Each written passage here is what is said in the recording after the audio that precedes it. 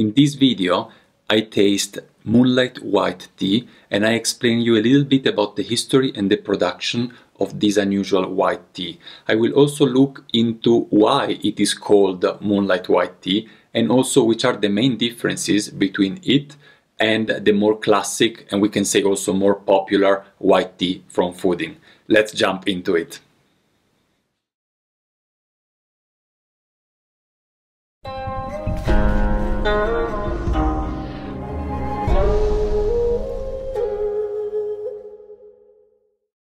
Hi guys, this is Gabriele from nannuoshan, where we share the pleasure of drinking and discovering genuine farm tea.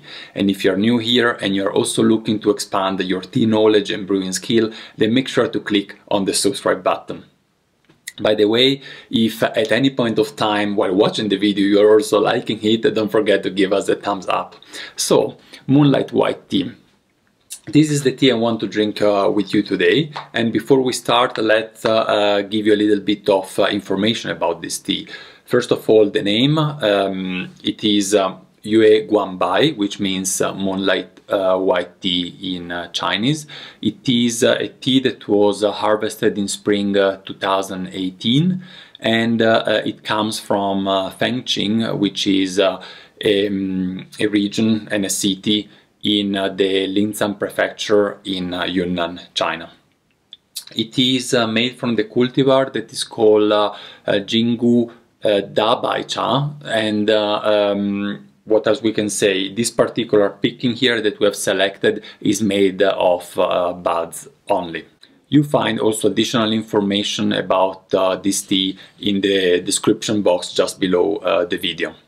So the tea was actually, the production of this tea was started about 200 years ago in Yunnan, before actually even black tea production was started in that province of China. And why it is called Moonlight white tea? There are two different stories that explain the name. The first one is that, well, let's have a look first at the leaves. So you see that the leaves are actually quite whitish. Yeah, in particular we say these are only buds, so the buds are white because the hair on the buds is also white. However, what you cannot see in this particular picking, because it's only buds, is the fact that the leaves, when they are processed, they turn black. So lower grades, where they have both buds and leaves, as a mixture of the white color of the buds and the black color underneath of the leaves and of the stems. And this is why having this white on dark inspired, or might have inspired, the name of the tea, saying Moonlight white tea, so like a moon in the background of the dark sky. Now I say this is only one of the story. I will tell you soon more about that. But first of all, let's have a look at the tea. So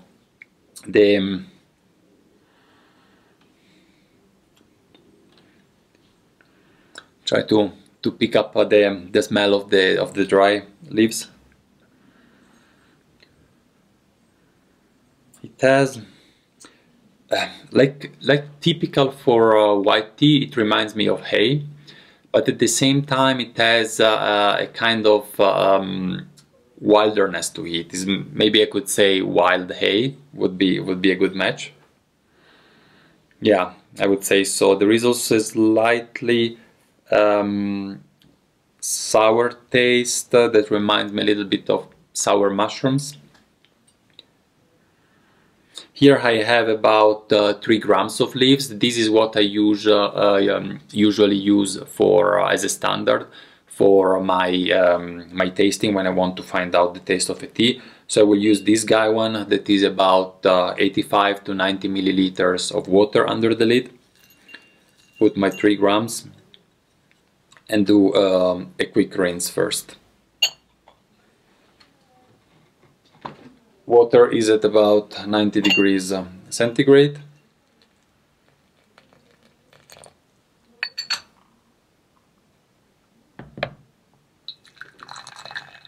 This way I warm up the gaiwan, I warm up the cup, and I can also smell the fragrance of the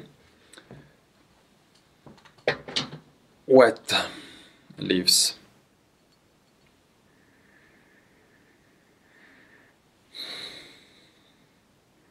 More intense. There is no hay anymore, and a slightly floral fragrance to it.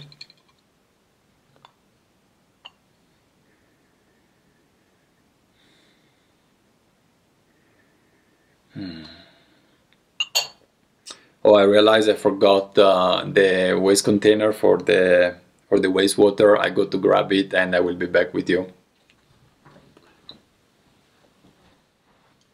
So here I am.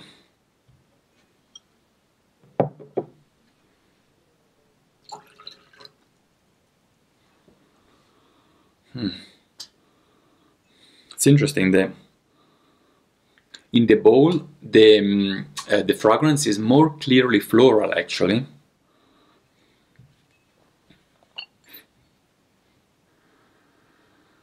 And in the wet leaf, directly when you really smell the leaves, it reminds me of the undergrowth in the forest, but rather in another season. Now is winter. I would rather say it is a spring and more lively undergrowth.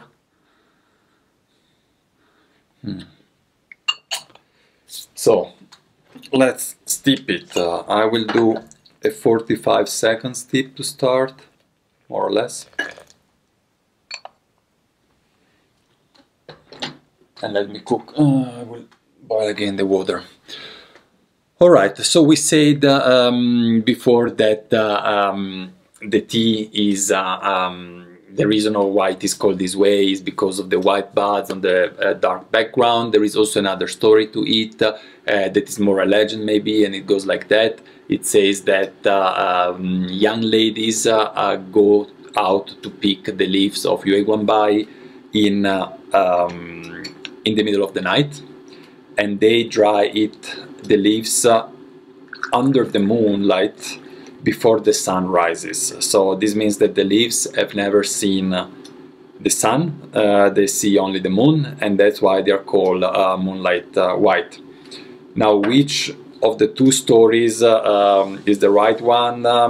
Who knows? I will leave it to you. Pick the one you like the better. Either you have the young ladies picking the leaves, or you have the white buds on the dark background.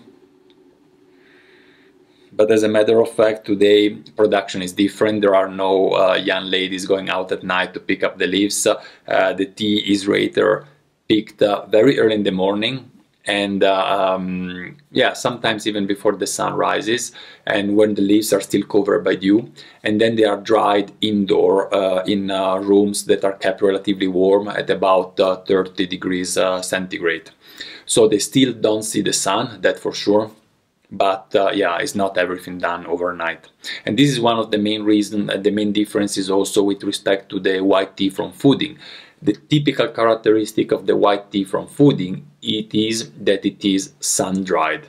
And it's pretty peculiar to that region in Fujian. So if you want, there are other differences that we will look, but if you want to spot a very clear and unique one, is that white tea from Yunnan, Moonlight White, is dried indoor without the sun, while the white tea from Fuding is dried under the sun, which is interesting because actually in Yunnan, Pu'er is dried under the sun. So yeah, there is a little bit of contradiction there between what is usually done in Yunnan for Pu'er and what is usually done for white tea. Let's see how this tea tastes.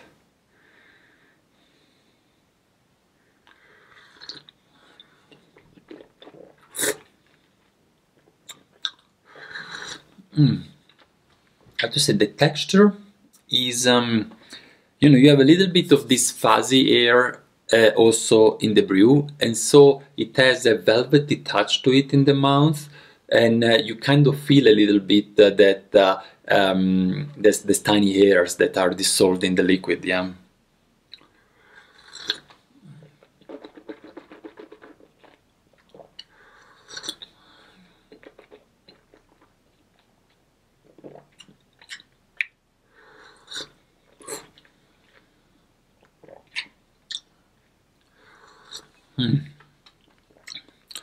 It's still very light. I would say it's a medium body. It's not too light. It's not like a very pale green tea. It has a little bit of substance, but it's still very light and has a slightly buttery touch to it.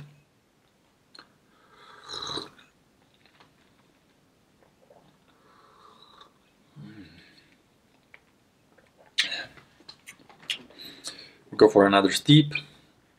1 minute, a little bit longer.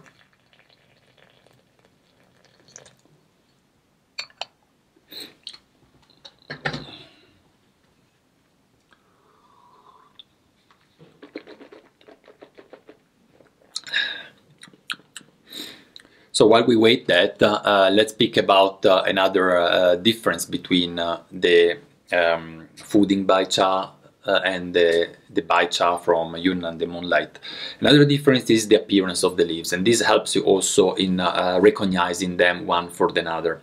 It hasn't been, it's already happened a few times that I saw Yue Guang Bai be sold as white tea, and since probably the seller didn't know where it came from, they just said it comes from Fuding because it is so much more popular. But you can certainly recognize if the leaves are not from there. And why? Because as we said, this bud looks very white. Look at this picture, while the typical white tea from Fuding looks rather green, and you have a very clear contrast between the two that you cannot make it wrong if you know what you have to look at. Yeah.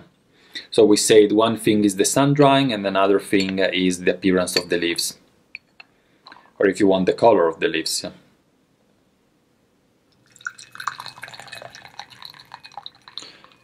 Of course, there are other differences as well.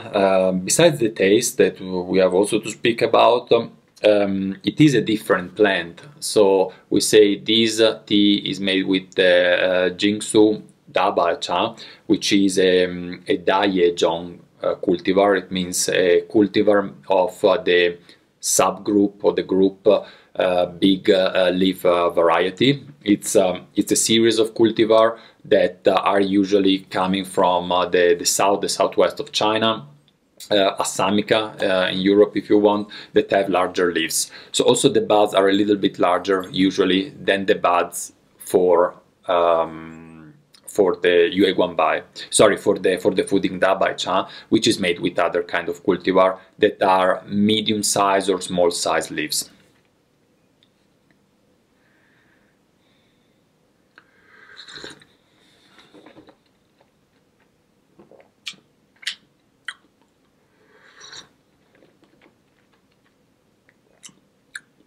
So definitely more intense. You can say also by the color of the brew, it is a dull dark yellow. It gives you a little bit of dryness on the top of the palate, like some wine do. And here now the hay, the wild hay taste comes out a little bit more clear.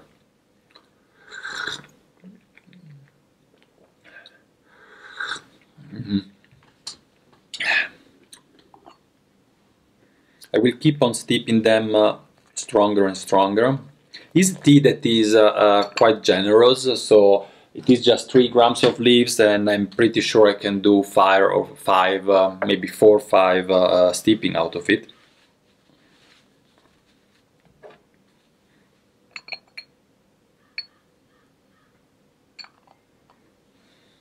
I have to say that this hay taste is quite long lasting. Like while waiting for this other steeping, I still have this hay note, this wild note coming out of my throat.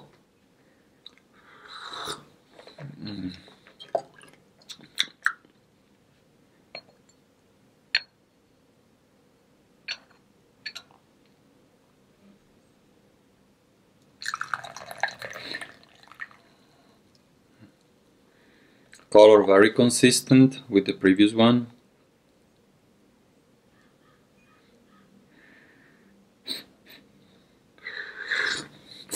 A bit hot.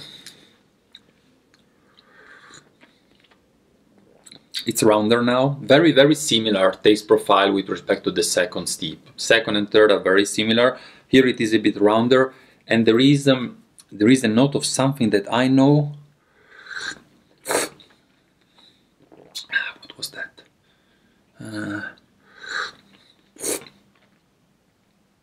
Yeah, I think it goes in the direction of, you know what, of cooked bamboo. It's not very popular here in the West. It's very common in China, and I remember actually, well, that was Fuding when I was there for searching white tea, that they were drying bamboo on the sun, and yeah, it reminds me actually the taste of cooked bamboo,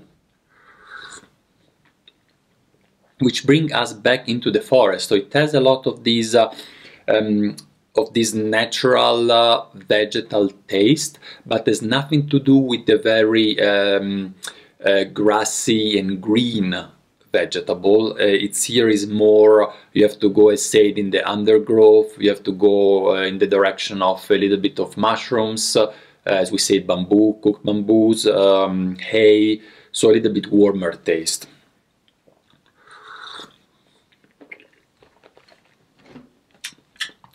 And here maybe we come with to a last difference with respect to Fuding Bai Cha is the taste. Fuding Bai Cha has, especially if we compare tea made with only buds with tea made with only buds.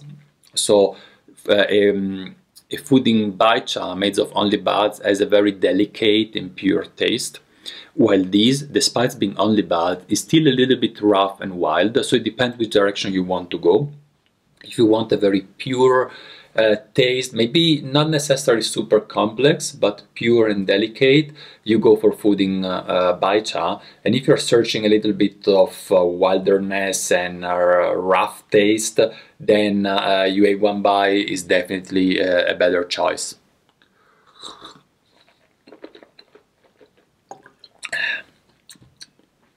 This is, what is it? The fifth, the fourth steep. Yeah.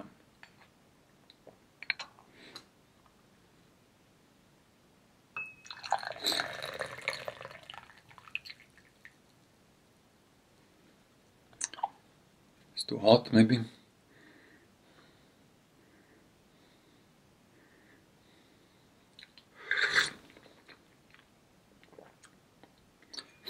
For a TCM profile, traditional Chinese medicine profile, I would say it is a rather warm tea. This is only from 2018, so it's as of today it is 1.5 year old, the leaves, and still it's very warming. If you take a 1.5 year old Fuding Bai Cha, it tastes more fresher, is a little bit more aggressive for the stomach as well. From a basic taste profile, there is a lot of umami in it. It's definitely not bitter, and in fact, actually, it reminds a little bit of a Shen Pu'er if you remove the bitterness out of it. There are some commonalities, especially these mushroom notes, and the fact that it is fresh but not too much, so it has these vegetable notes, but rather ripe. It's certainly something in common with Pu'er. Yeah, umami is definitely the basic profile. Not bitter. It's not sweet. It's not sweet. The taste is it. So sorry, the fragrance. No more now, but at the very beginning, when I was smelling the lid and the cup, there was some sweetness to it. But the taste is definitely not sweet. Sour, it has some slightly sour notes, but very, very mildly, so it really reminds me of a piece of meat from the basic taste profile. Alright, this is the introduction I wanted to give you about Yue Guang Bai. I hope you have enjoyed watching the video, and if you made it to this point, don't forget to give us a thumbs up. And if you're new here and you have enjoyed watching this video, subscribe our channel, and more video like these will come your way very soon.